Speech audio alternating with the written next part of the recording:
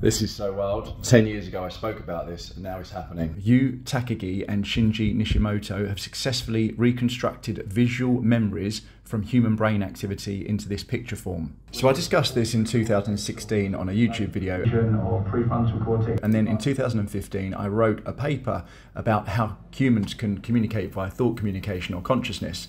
In the paper I touched on an Australian scientist who actually reconstructed videos from people's brains using an fMRI scanner. So the images you see above are what the human saw, and the images below are the computer generated form from the brain. Now skip to 2023, and these two scientists used Stable Diffusion to encode models of brain activity, using this deionizing process to interpret each component of an LDM, giving this incredible final result of the output of a brain to a computer.